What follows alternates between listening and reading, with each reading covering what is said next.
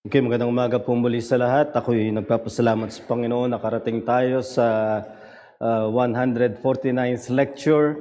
We can consider this as the final full lecture because next week will be more or less half a lecture in just reminding and final word of challenge for us to pursue holiness. So last week, we considered one side of this, and that is if you have truly learned holiness, you will learn that it will lead you to laments. Ikaw ay mananaghoy.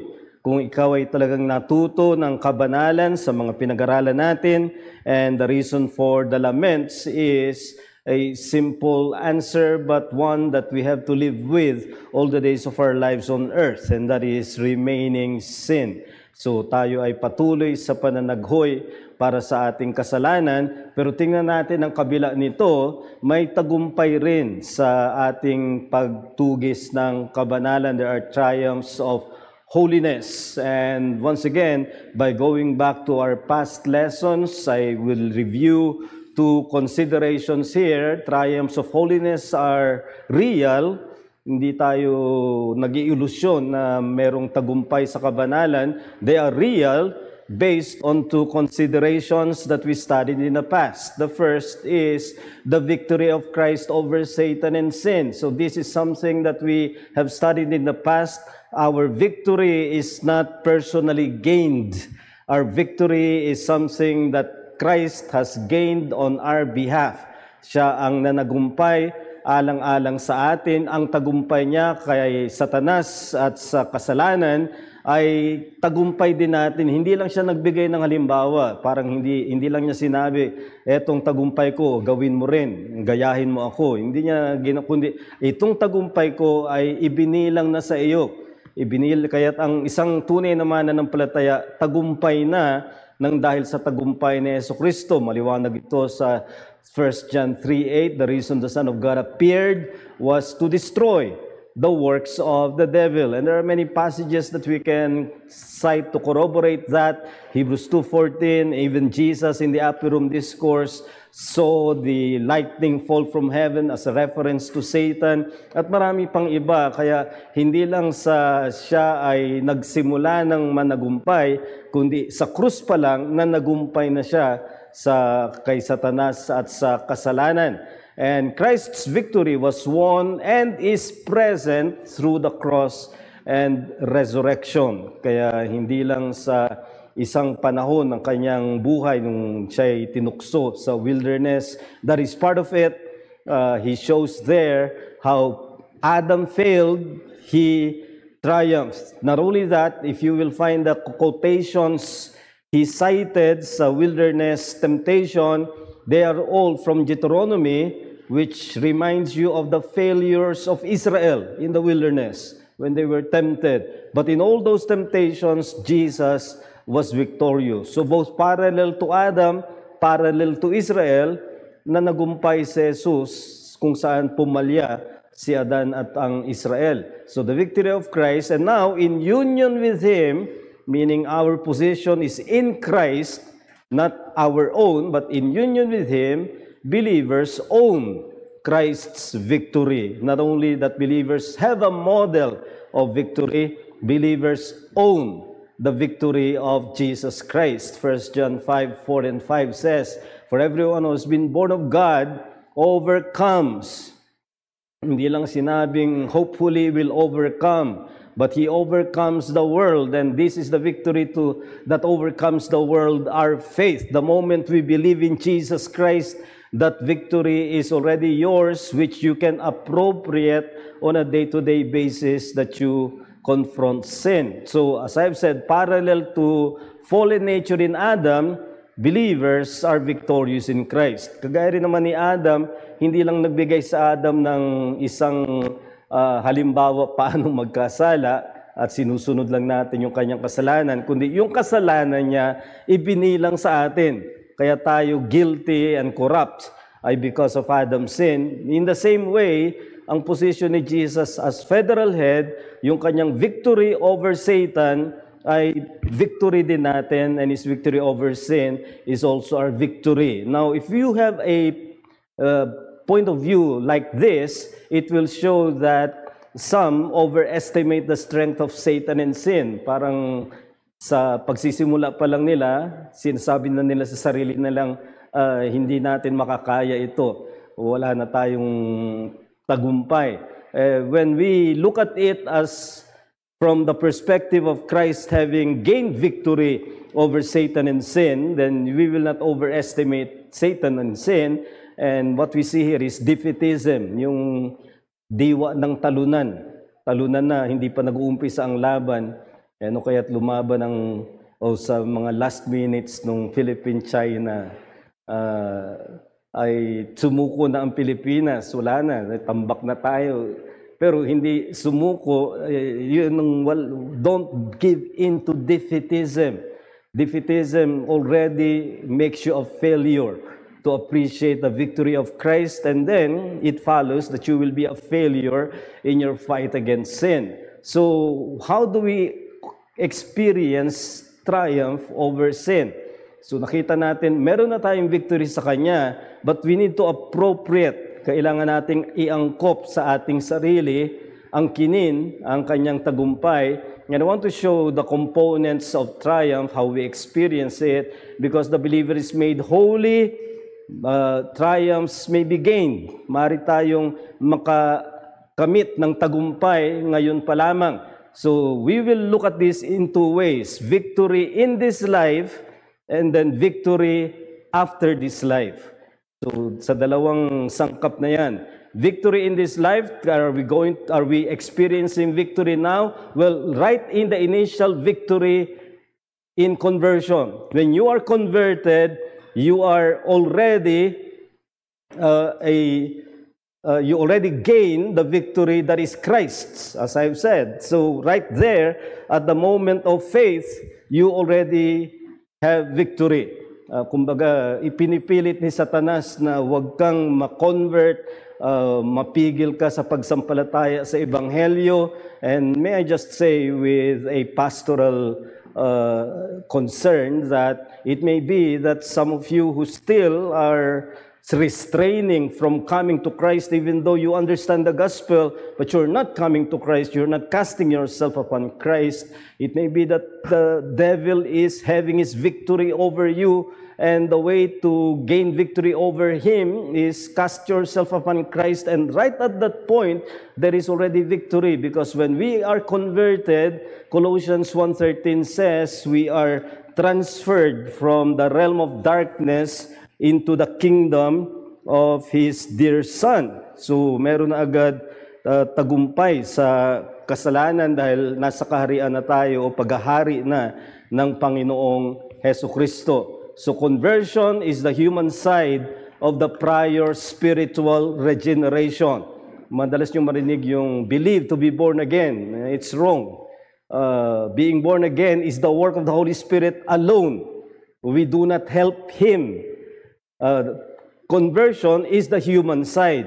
When we believe and repent, that's our response. That's our fruit of the regenerating work of the Holy Spirit. But that shows that from the very beginning, the Holy Spirit is involved.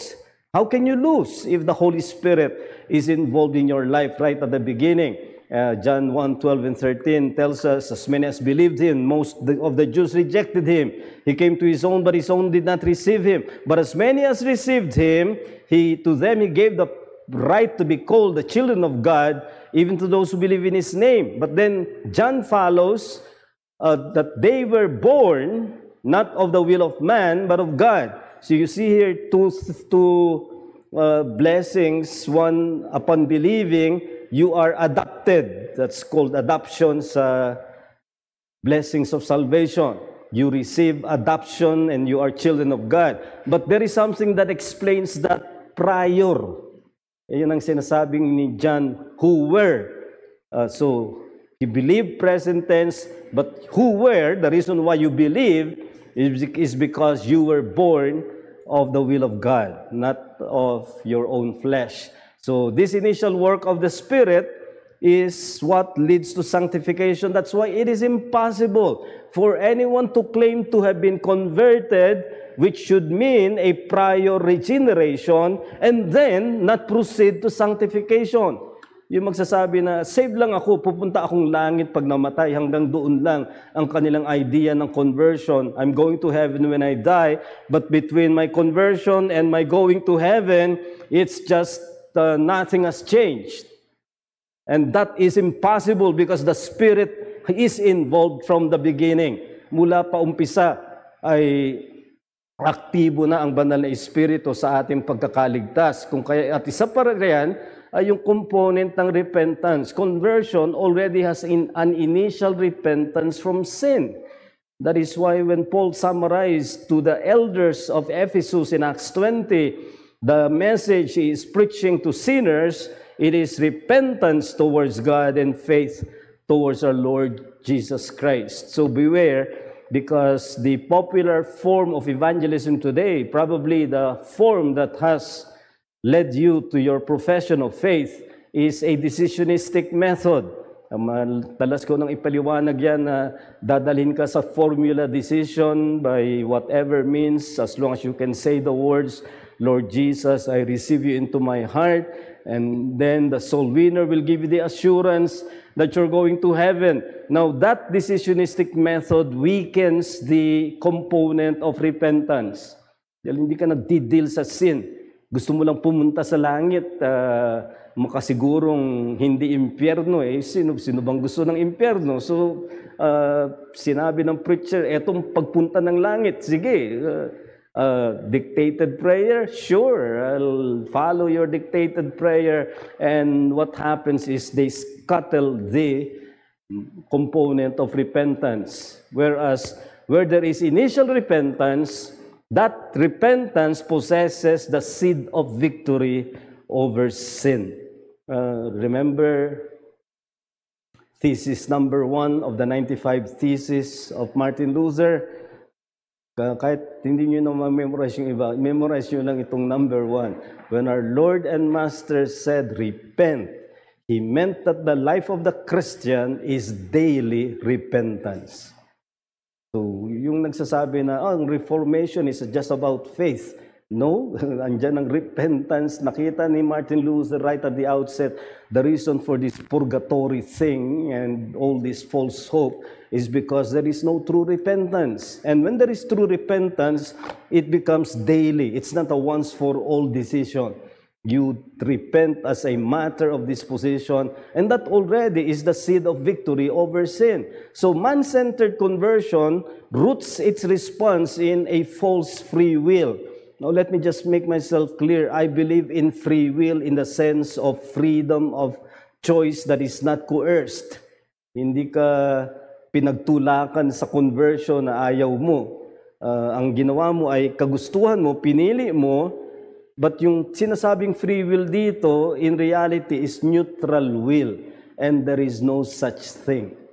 There is no neutral will suspended between good and evil and can choose any time to be good or to be evil. Every sinner, as far as God's standard is concerned, is evil. Every will is evil, depraved. But again, because of regeneration, that will is quickened to the gospel. Kaya yung nakaroot lang sa kanyang free will, he will have no dependence on the Spirit. That's why our opposition to the decisionistic method is not a token opposition. It is something that is destroying many souls with false assurance. So, sa conversion pa lang, meron na tayong victory. Pero bukod pa riyan, there is increasing victory in sanctification. Yes, increasing will mean fluctuation. Nagfa-fluctuate. But meron yan. And that includes continuing mortification of sins and always going with mortification, which we studied as first section of our series, a cultivation of graces. Romans 8:13, if by the Spirit you put to death the deeds of the body, you will live. And then in Galatians 5:17, pinakita niya yung sari-saring kasalanan, pero kasunod ay ang sari-saring mga biyaya na bunga ng Espiritu. Anong pinapakita niya ron?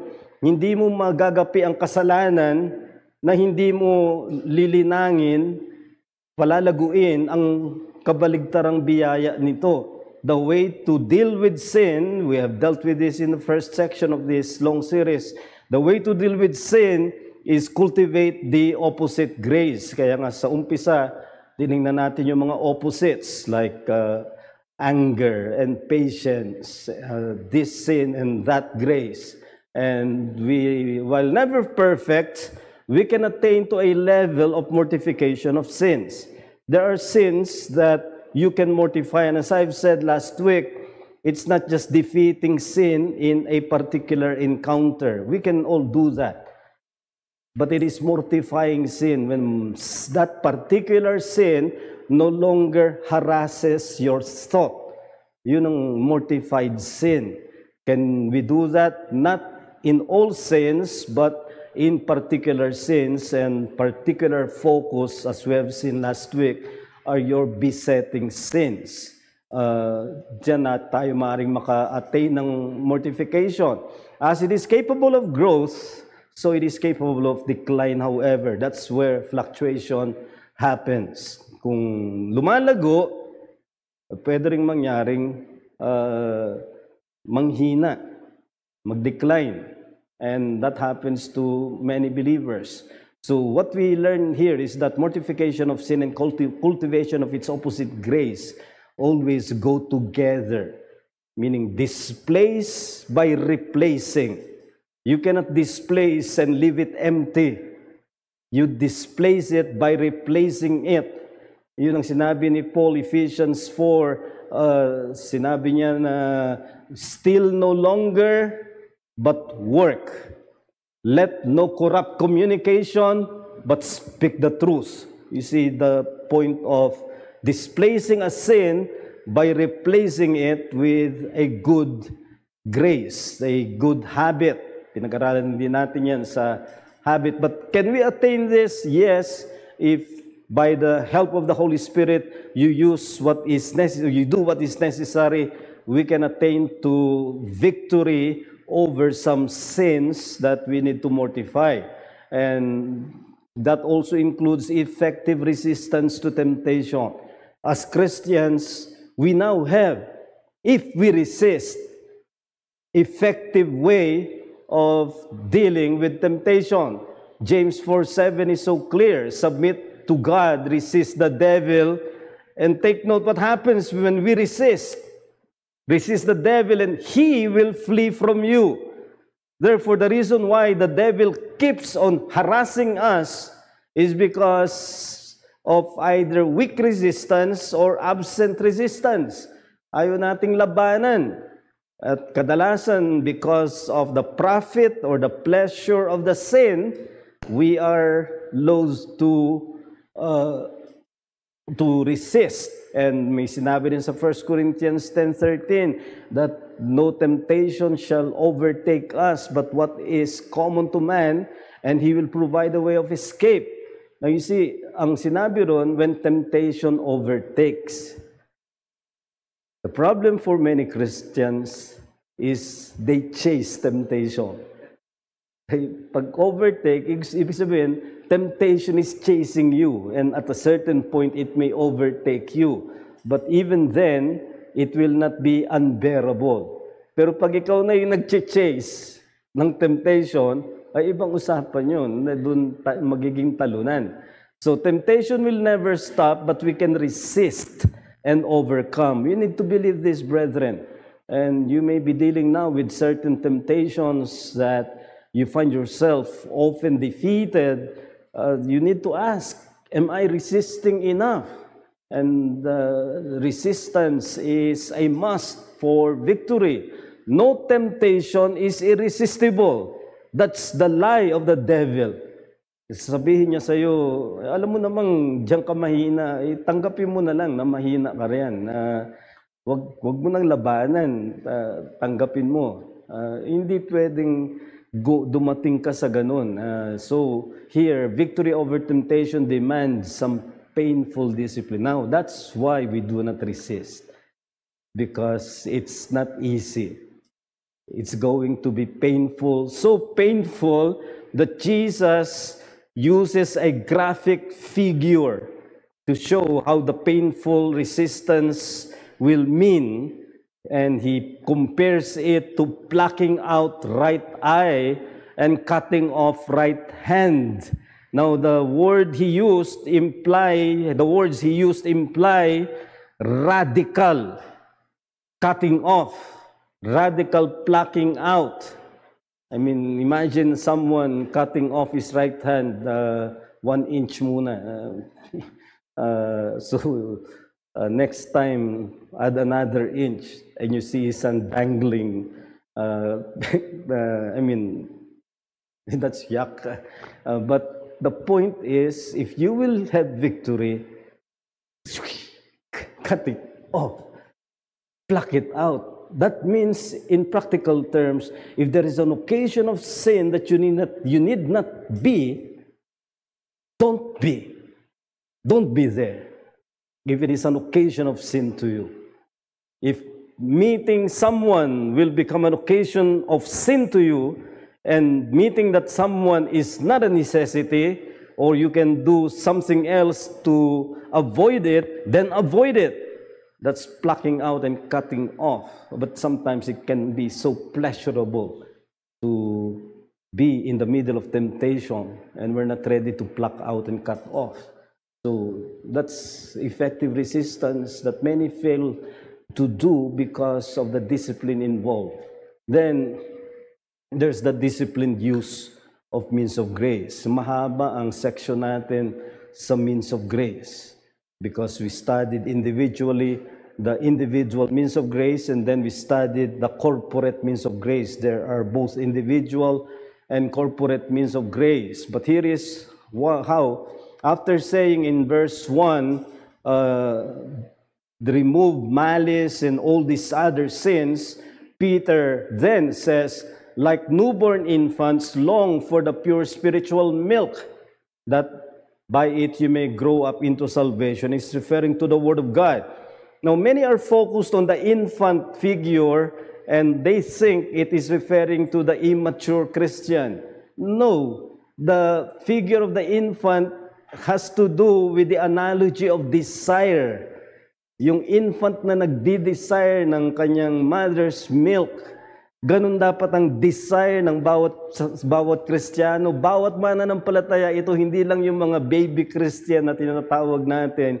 Tumutukoy ito sa lahat ng Kristiyano na ang kanilang desire for the Word and extend that to the other means of grace should be of such an intensity, just like a baby longing for the mother's milk. So, ganyan ang paggamit natin ng means of grace. So, the means of grace are the external side of internal pursuit. We pursue internally graces, and holiness. But how do you put that in external form? Means of grace.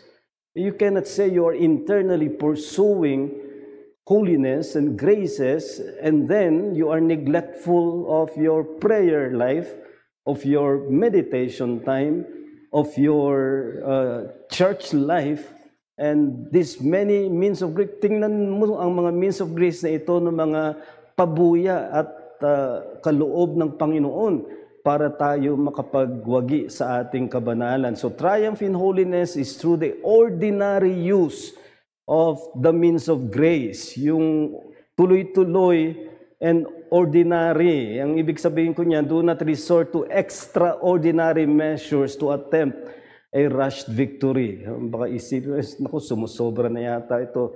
Mag-fasting muna ako. So, nag-fasting. Kala niya by an extraordinary means ay makakapagwagi siya. Hindi.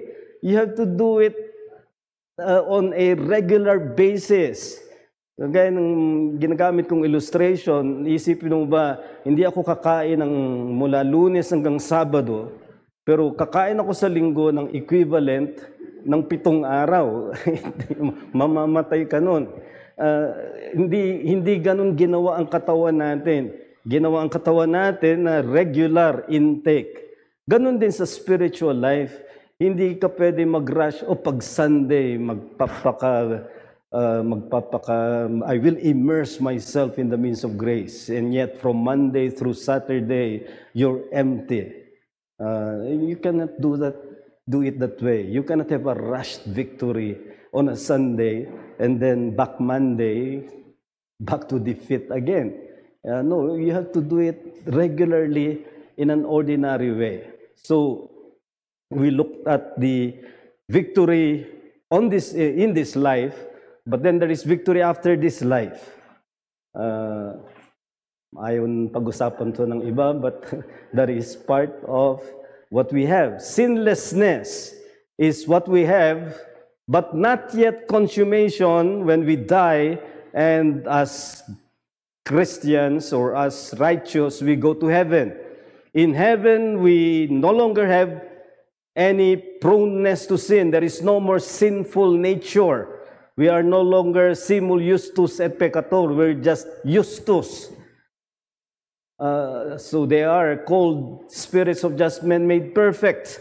That's the state of the righteous in the intermediate state. After death, before the second coming, we're in heaven, sinless, but not yet perfect, not yet consummated, I should say. While there is no more sin, it is not yet the fullness, because we read in the book of Revelation of the souls in heaven crying out to God, O sovereign Lord, how long before you will judge and avenge our blood? That means that there is something that is not yet fulfilled. And even the souls in heaven are conscious of it. It's not yet the consummation. Mahalaga ito, as I will point out, death remains an enemy as a result of sin, although overcome by Christ. Ang ibig sabihin niyan in practical terms, the Christian hope is not equivalent to a death wish. Baka ibig sabihin niya, naku, wala nang kasalanan sa langit, sana kunin na lang ako ng Panginoon para wala nang kasalanan. Hindi yan ang hope natin. And do not equate your hope with death, because death remains an evil. In fact, it is called in 1 Corinthians 15, the last enemy that Christ will subjugate. So it's not a friend. And I hear many times Christians talking of death like something of a friend, and they call it the doorway to sinlessness. No, death is an evil, the result of sin. That's why death, even for believers, will mean grief and lamentation and loss. So, huwag ka mag-death wish. Kung may pinaglalabanan kang nahihirapan ka, hindi ka mataya ng solusyon doon. May mga paraan para managumpay tayo sa buhay na ito. But what we say is that in death, it is on the part of the living to say that he is now in the realm without sin. And that's a form of triumph. But finally, there is the real hope, perfection with consummation at the second coming. So, sa second coming ng Panginoon, as Peter says, we are waiting for new heavens and a new earth in which righteousness dwells. So, sa intermediate, we're only in heaven. In the final state, it's heaven and earth. Ibig sabihin, the whole creation of God becomes the dwelling place of believers. No, I do not want to speculate beyond that. May mga nag-speculate yung mga higher degree of holiness daw, heaven, yung mga lower degree, earth. No, I don't believe that. It is for all believers to inherit the heaven and the earth, this time redeemed heaven and earth. And therefore I can say, and as I often say, the final state, that is after the second coming of Christ, is like Eden, but so much more. But this time, there will be no more serpent to tempt. There will be no more sin.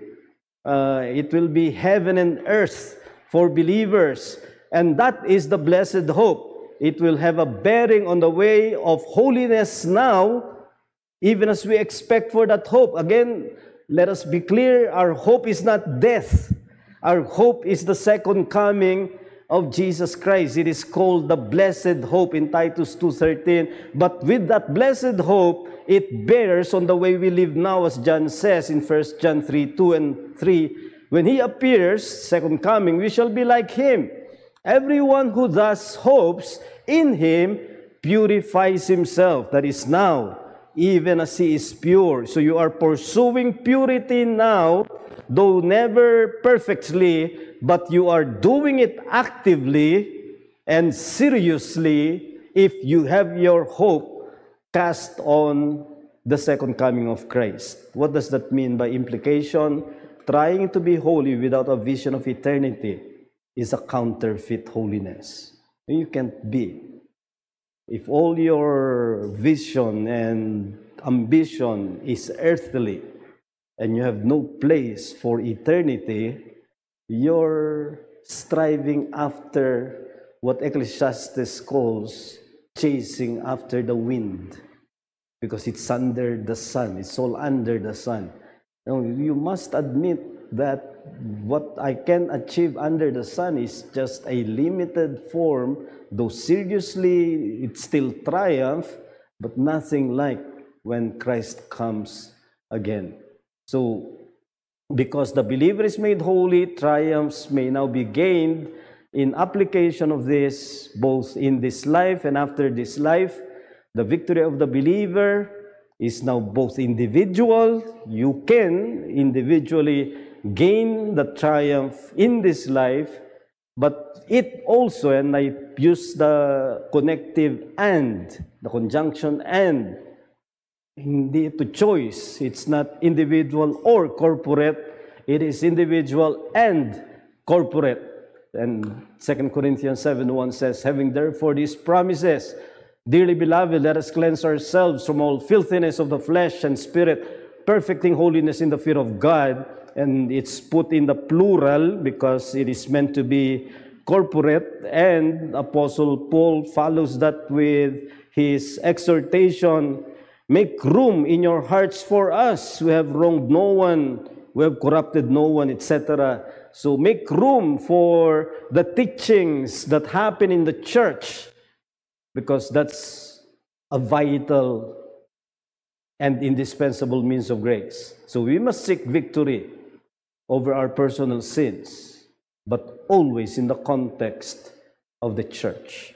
Those who hide behind the church and do not do battle against their own sins, they are not bound to experience the triumph.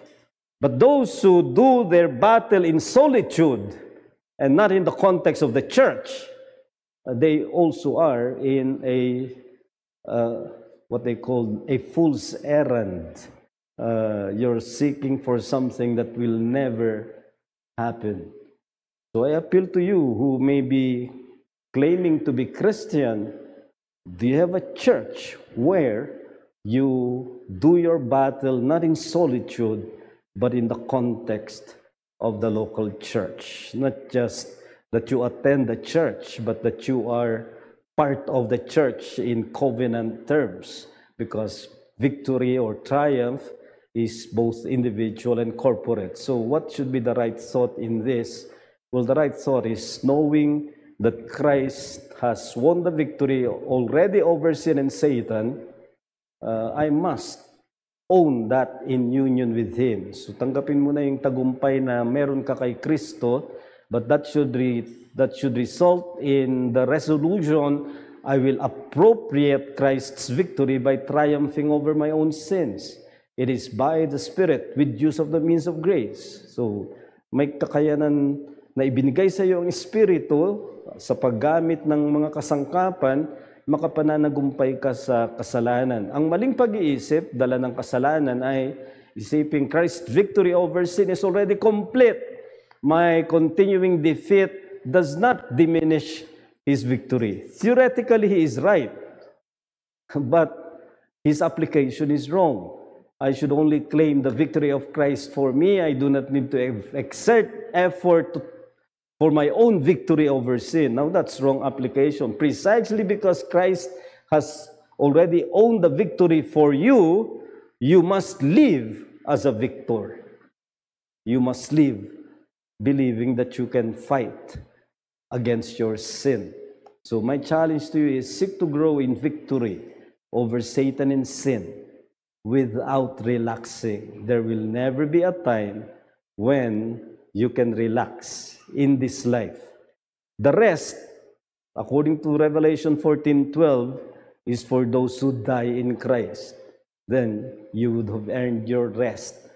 This is not the time for rest as far as sin is concerned. So the fight continues, and my final exhortation here is the claim of the Apostle Paul. And take note, he claims this for believers because he uses we. He says, you, Romans, and myself, and by extension, all Christians, we are more than conquerors through Christ who loved us.